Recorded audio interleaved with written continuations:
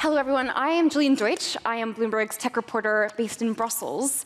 And I'm so excited to be hosting this conversation with Nigel, talking about two of the coolest topics in tech right now, artificial intelligence and semiconductors. I want to remind you guys that you can send your questions, and I will see them popping up on the screen, and I will be asking them throughout the conversation. But I've got a million questions for Nigel. But I think first off, for people who are not familiar with Graphcore, can you explain what an IPU actually is? So Graphcore, we've created a new type of microprocessor to accelerate artificial intelligence. We call it the Intelligence Processor Unit. It competes directly with NVIDIA and their GPUs. So we have, where they have CUDA software, we have something called Poplar. We have an IPU, they have a GPU.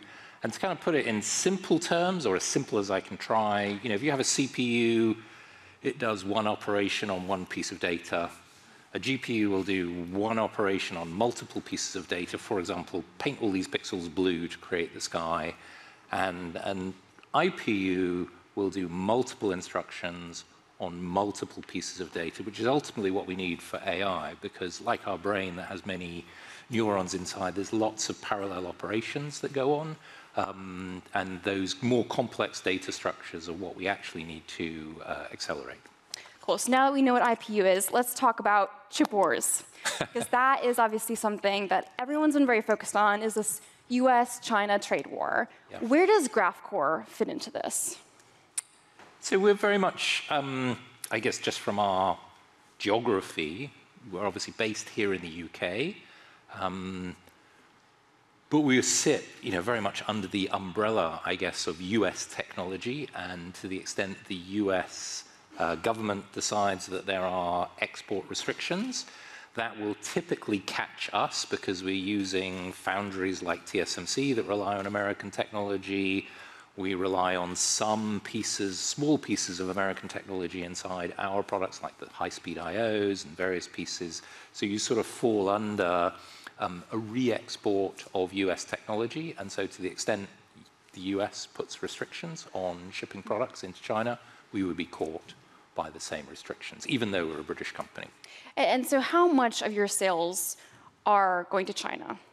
At the moment, it's maybe 20%, 25%. It's a significant market, and we've got some big internet companies there that we're working with very closely.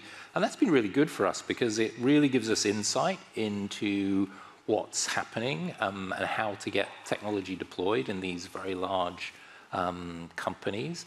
And I think my observation of it is that China is probably further ahead in trying to deploy AI in many cases. I think the wake-up moment for everybody was probably ChatGPT. Back in December, when it suddenly struck the public consciousness that AI is a thing that's going to affect us all. Actually, in China, it was 2016. It was AlphaGo. 240 million people watched AlphaGo beat Lee Sedol live on television, and then watched it beat the Chinese Go champion as well. And so that was when AI kind of struck the public consciousness in China. And kind of as a result of that, I think China's been deploying AI more, and we probably see it directly in TikTok, in the way that creates this incredibly sticky environment that, is really driving users. All of that's driven by AI technology. Absolutely. I mean, here, I'm based in Brussels, and obviously we're focused a lot on export controls and what the US is doing to really curtail China's ability to advance in AI. But do you look at what's happening in China and say, oh, they're actually so much further ahead than we realized? I think they are. I've been going to China since late 1990s. I'm that old. And it's amazing how much it's changed. It's unbelievable how much it's changed. As one person said to me, it's like a real country. It has everything, and more, in terms of fast trains and airports everywhere. And, I think if people don't go to China, they don't realize where it sits. I think on GDP, they say it's number 2, but on adjusted purchase power, it's ahead of the US in terms of economic power. And that's what we're seeing. We're seeing we're seeing a conflict between two economic powers trying to battle over the future. And you talk about going to China. We're obviously based here in the UK right now, and Graphcore has been really known as one of the companies that's supposed to be the UK's real answer to NVIDIA. One of my favorite anecdotes is that for every time you guys would reach a major milestone, you'd pop a bottle of not just any champagne, but Winston Churchill's favorite champagne. So truly a British company. But fast forward 4 years, that was something that was written about 2019. Fast forward 4 years later, and Graphcore is struggling, right? Well, we are investing massively to build a technology, and we are competing head-to-head with probably, at the moment, one of the most successful companies in tech, NVIDIA, the first chip company to reach $1 trillion in valuation. They're investing billions. This is their future. And what's stunning is that here we've got a company in the UK that is actually the closest in terms of, from a technology point of view. Customers tell us that clearly, not just from a hardware point of view, but actually in terms of the software that we're delivering. This is the easiest to use next to NVIDIA. And we're not perfect.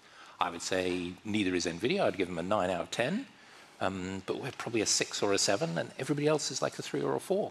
So, that is a stunning position to be in compared to, other big tech giants like an Intel or an AMD or, other big players. And so, we've just got to invest to maintain that position and to grow. And hardware is a bit like it's like a switch.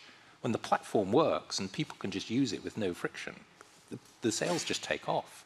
So we've got to pile ahead to reach that point. But so why are you not on track to be the next NVIDIA? Why are you not at 1 trillion? Why are they so difficult because to this compete with? technology is so complicated. This is not like sitting down and making a microprocessor. This is like, all of the complexity of what you're building here. People do not program an IPU. People program in languages like PyTorch or TensorFlow or now JAX. Our software converts that very abstract description into huge number of parallel programs that run across this hugely parallel processor, run across hundreds of IPUs, all connected together in what we call a pod that delivers fast training or inference. That conversion of that, you can write an image recognition code in about 30 lines. And that translates into something that runs, maybe for a month in a training program across hundreds of processors, each with thousands of processor cores inside them. And so that conversion is incredibly complicated. You can get a benchmark that works, but actually making the technology so that you can just come and bring any code and it just works and it works at speed, that's an incredible challenge, and we're furthest down that path compared to anybody else. So would you say it's mostly that customers find they're just used to NVIDIA, and that's why they're constantly gravitating toward NVIDIA? Well, obviously, it's like the old IBM thing. Nobody got fired for using NVIDIA now, right? So it's the easy choice. We're still very much in the capability phase of AI. In spite of all the wonderful things that have happened, I describe it, ChatGPT, amazing. It's probably a bit like Pac-Man from a gaming perspective. It's color, it's pretty good, but it's nowhere near the three-dimensional interactive game environments that people have today. And that's where we're heading. And ChatGPT is just a minimum viable product. I do want to take a question from the audience. Someone asks, considering comments on US and China, what is the appetite for Graphcore to expand in the EU? I think, if we, UK, EU, we'd be under the same situation. We'd probably have it easier if we moved to the US. It would probably be easier for us as a US company to operate. But, we like to be... And why is that? Because of the amount of funding that's available in the US? Yeah, funding, if you're going to need an export license, they're more likely to give it to an American company than they are to a European or a UK company. And it's something we really need to think carefully about, I think, as Europe and the UK. funding would be easier. But, the talent is here. It's a great environment. Talent's probably a little bit cheaper and more available than it is in Silicon Valley in particular. And the beer's good. But the beer is really good in Brussels as well, I must say.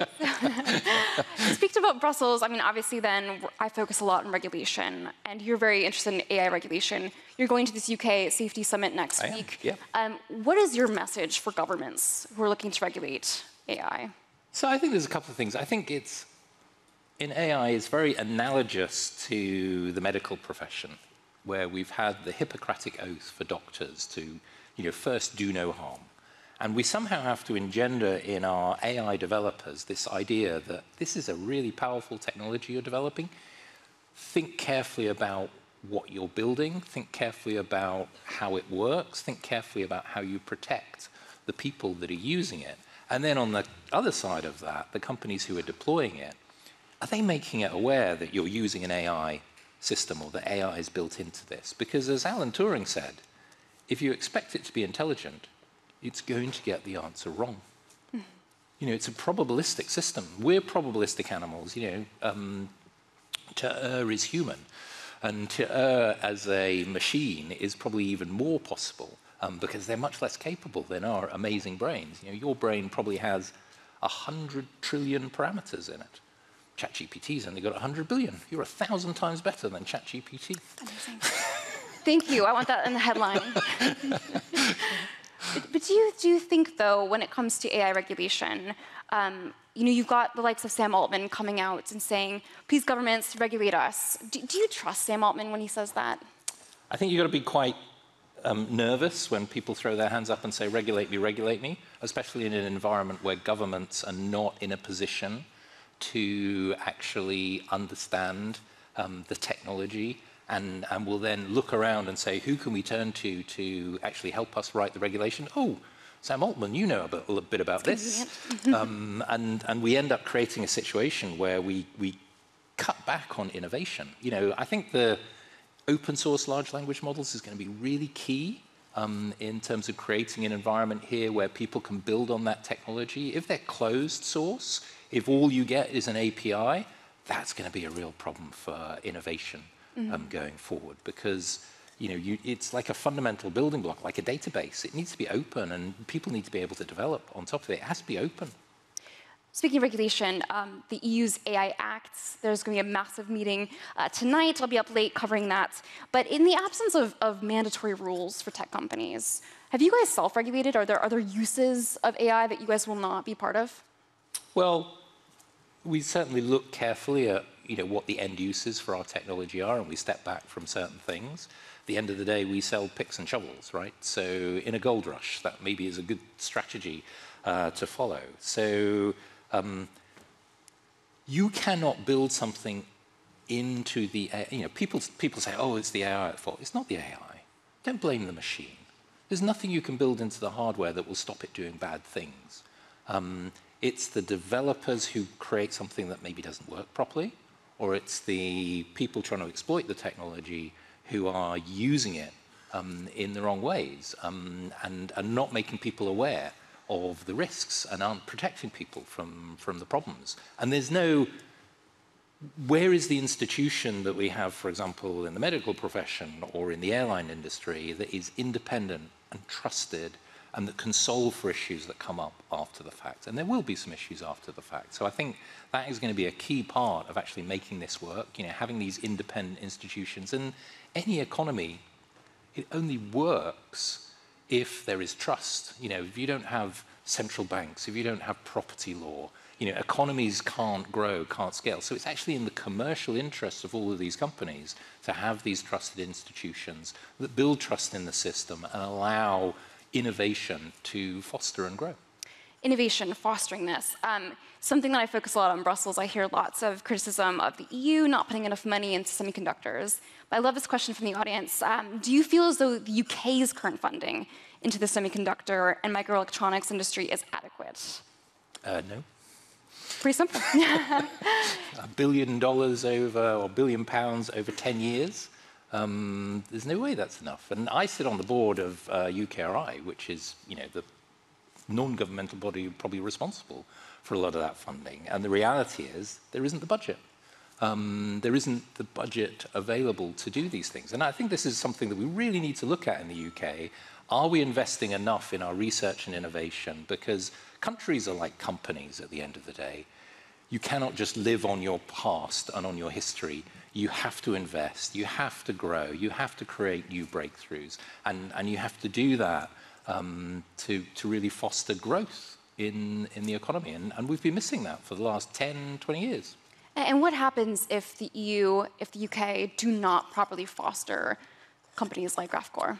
Well, go look at China in the Qing dynasty, where they didn't adopt industrialization. They fell behind in the Industrial Revolution, and they admit their long century of humiliation was the result of that. You end up with, economic uncertainty. You end up with, global